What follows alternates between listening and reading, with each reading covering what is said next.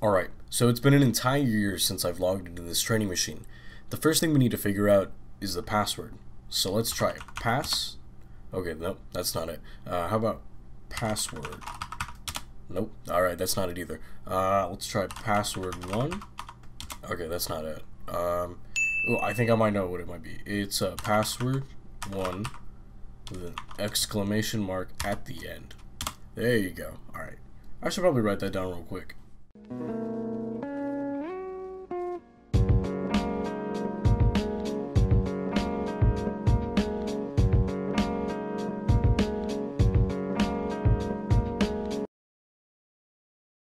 Before we get started on this episode, I just wanted to thank my sponsor, Digital Fireteam, your experts on IT support. For more information, please visit digitalfireteam.com or follow them on Twitter at DigiFireteam. No one ever thinks twice about changing their 4-year-old password. If it ain't broke, don't fix it, right? This is true to most people, at least until someone accesses your account when they clearly should not have been able to. And then you think, oh boy, what was wrong with my password? It might not have been the password, it might have been something else. But the possibility that it was a password, you gotta think about the guidelines surrounding password policies and why they're implemented in the first place. Every day, attackers guess, brute force, or socially engineer their way into other people's accounts. It's a cycle that repeats itself every day. This isn't anything new either, as many people tend to pick bad passwords or fall into traps that make them victims to all sorts of password attacks. Now, what is a good password? I think plenty of people have been bothered multiple times by various websites that their password needs to be one capital letter, a number, a symbol, or perhaps it just barks at them because their password 1, is way too similar to password. Good password habits might be a small habit, but one mistake could result in a breach. The first thing you need to understand is that these guidelines are very important for the sake of you and your system security. Second, we need to educate your users on the threat of what the attackers could do and why these habits mitigate the risk. We'll talk about the password habits and what they could potentially protect you from in just a second. Now, a good password would follow these particular guidelines. The password has no relation to you, the password has not been used in the past, the password has one capital letter, the password has one lowercase letter, the password has one number, the password has one symbol, the password contains a length of 8 characters or more for standard users, and the password contains a length of 14 characters or more for administrators.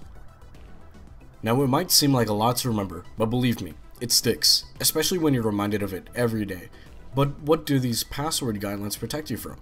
These password guidelines can protect you and your users from various types of password attacks. I'd like to clarify these types of attacks as automated, meaning no one will be there constantly. They'll wait for the process to finish and output results. Either way, it's better to have some protection against these kinds of password attacks than none at all. Password guessing is just simply guessing passwords. While this is not an automated process, it's still done the same way as other methods, just manually. This can be used by attackers who have researched their subject in a way to get a better idea of what their password might be. For instance, the victim might use something related to them as a password, as it helps them remember it, but this should be avoided. Brute forcing is the use of an automated program to guess every possible password. Now, this can be hard to do when we're applying all the guidelines above, and I mean that. It might take years, hundreds, or thousands to break into your account, but how long will it be until your password is broken depends on your password strength and many other factors. A dictionary attack is similar to a brute force attack. However, it incorporates a large amount of words and adds them to the process. If your password is a mix of numbers, letters, symbols, rather than words, then it takes a long time to break your password with a dictionary attack.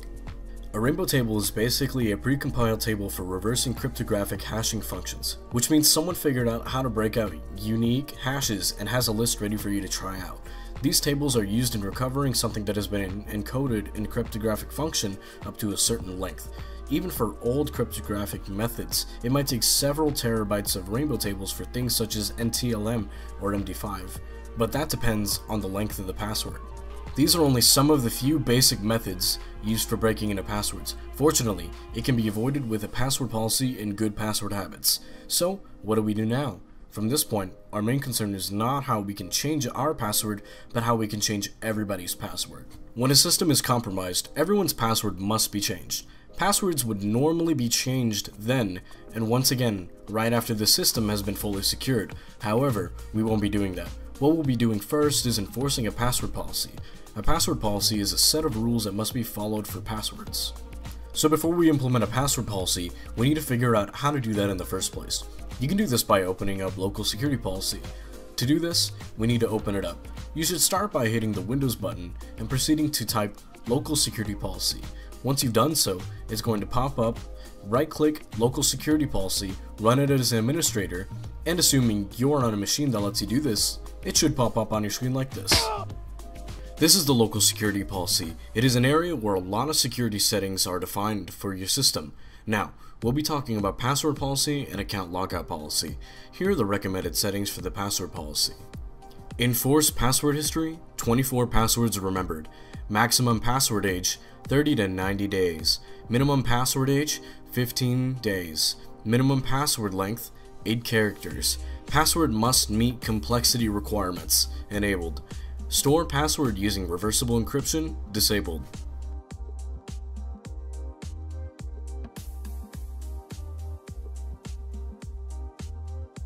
Here's my explanation for each setting. Enforce password history. This is to make it so that passwords cannot be reused. Windows only allows a maximum of 24 passwords to be kept on record, and that's plenty. Maximum password age. This varies from account types. We'll mention it very quickly though. User password ages should be 90 days and administrator password ages should be 30 days. What a password age is the maximum days that a password can be active. I recommend you just put something here between 30 to 90 days to keep things simplified. Minimum password age. The minimum password age is used to prevent people from reusing passwords. For instance, when their password history is 24, someone might want to change their password 23 times so that they can reuse their password. This prevents this from happening. Minimum password length. The minimum password length is the minimum amount of characters a password will require to be acceptable. Password must meet complexity requirements. This means that the password must meet at least 3 complexity requirements that we discussed earlier. Store passwords using reversible encryption. This means that the passwords of the system are stored somewhere and are able to be decrypted. No. Changing passwords can be done in various ways. For example, one of the simplest methods of changing passwords is by using Control Panel. To do so, go to Control Panel, then go to User Accounts, and proceed to click the accounts. You'll receive a list of users on the system. Click the account you'd like to modify and change the password from there.